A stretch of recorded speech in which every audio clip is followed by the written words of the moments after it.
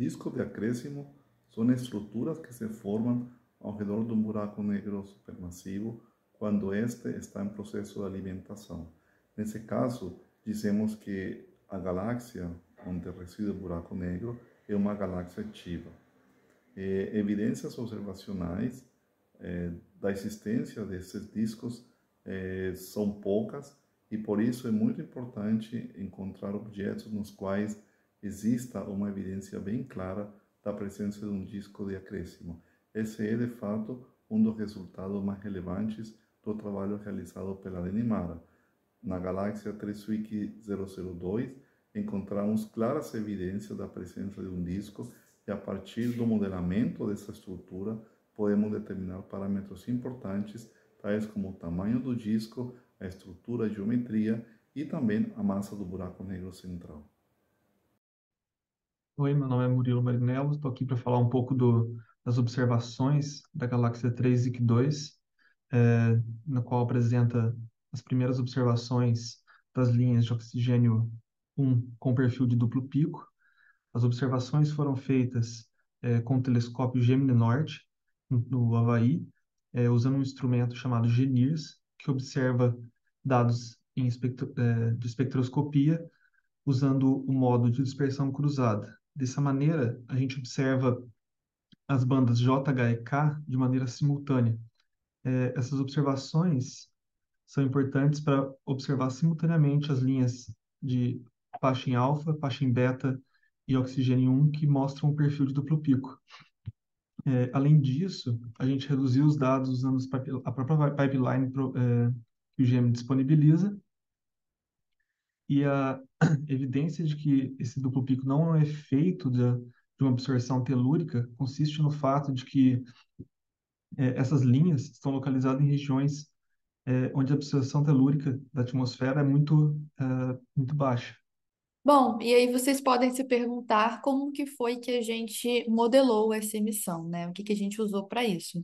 Para isso a gente utilizou o modelo de disco, que basicamente ele consegue descrever como que ocorre uma emissão proveniente de determinadas partes dentro desse disco de acreção, e que num todo você consegue construir o perfil da linha observada. Largas. Bom, então vamos voltar para o modelo, né? A gente tem um raio interno, que seria o início dessa região emissora de linhas, um raio externo, que seria o fim. Ao longo desse caminho, né, entre um raio e outro, a gente passa por algumas leis de emissividade, porque esse disco não vai emitir igual em diferentes partes. Primeiro a gente tem uma determinada lei, com determinada lei de potência, né? Depois de um certo raio máximo de emissão, a gente tem que essa lei muda o comportamento, né? Então ela passa a ter outra, por exemplo, a característica. Esse disco, ele também vai ter uma inclinação associada a ele, e com outras questões que fica muito técnica ficar explicando, aqui a gente constrói esse modelo, basicamente uma junção de várias equações que foram previamente vastamente empregadas na literatura, em outras regiões espectrais, como o óptico, por exemplo, modelando principalmente as linhas da série de Balmer, né, de H alfa e H beta. E com isso, a gente dá esses 11 parâmetros livres para esse modelo e a gente busca o melhor conjunto de parâmetros que descreve a nossa observação. E nós fazemos isso através de uma busca bruta por esses parâmetros, né, o bruta force, que basicamente a gente vai varrer todo o espaço de parâmetro e encontrar o melhor modelo em que a diferença entre ele e o espectro observado é mínima, né? É assim que a gente procura.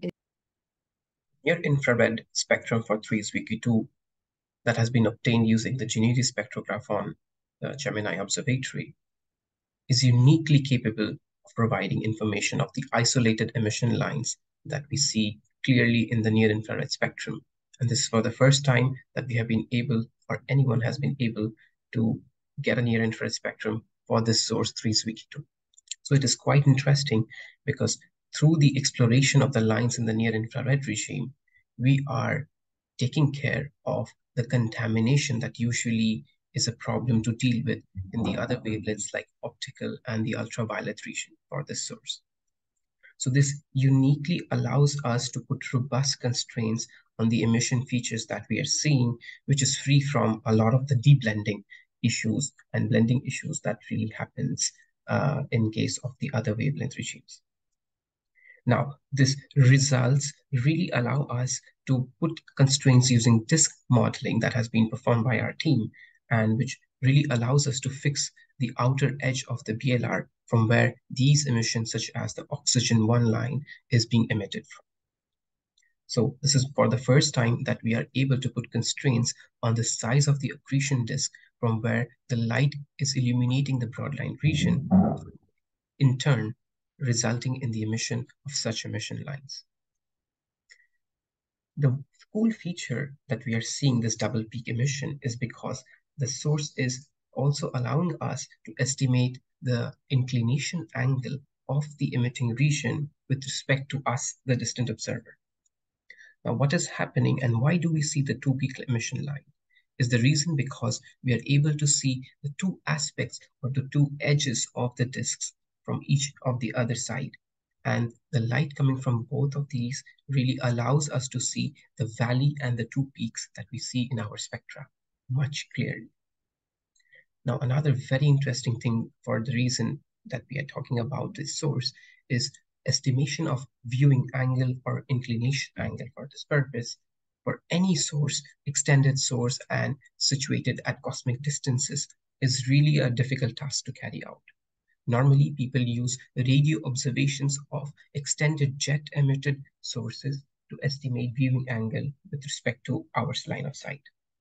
But in this case, not much of the sources are in radio loud, and this is a clear example in this case, which is a radio intermediate with not such extended radio emission, which will allow us to estimate the viewing angle.